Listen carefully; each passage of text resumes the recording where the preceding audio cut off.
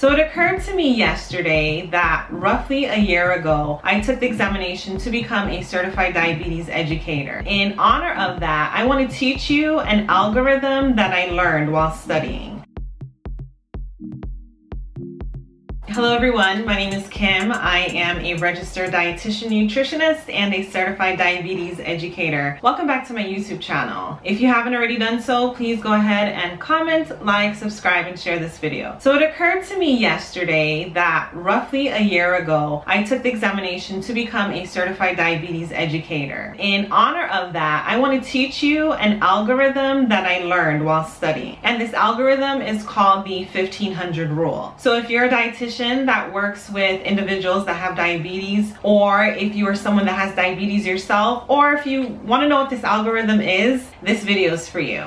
So as I stated earlier, the algorithm that I want to teach you today is the 1500 rule, and it provides a dose variation of insulin from your usual insulin dose. So technically it is a supplemental dose, and this dose is primarily used for individuals that have type 1 diabetes, but it can be used for individuals that also have type 2 diabetes as well. So with the 1500 rule, it only applies for the use of regular insulin. So basically the 1500 rule states that you take the number 1500 and you divide it by the current total daily insulin dose, and this equals your sensitivity factor. A sensitivity factor defines how much a unit of insulin will lower the blood glucose. Then you take the sensitivity factor to determine how much supplemental dose is needed if one's blood sugar exceeds the target goals. This is done by taking the actual blood sugar and you subtract it from the blood sugar goal,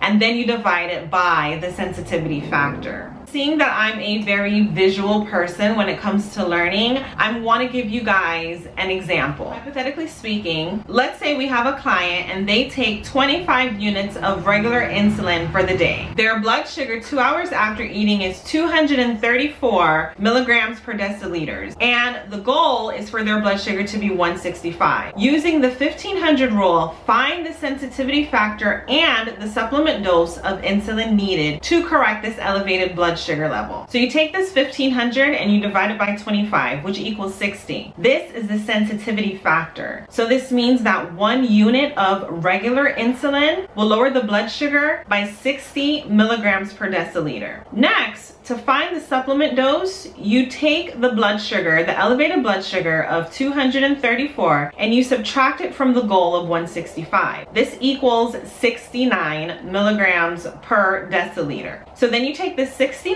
and you want to divide it by the sensitivity factor. And when you do so, you get roughly 1 unit. Of course, I'm rounding. 1 additional unit of insulin is needed to further bring down this blood sugar. So there's the 1800 rule as well. So the 1800 rule acts in the same corrective manner. This is the 1500 rule, or the algorithm, that I wanted to teach you today. If you have any questions, please go ahead and leave it in the comment section below. Thanks for watching. Have a good day.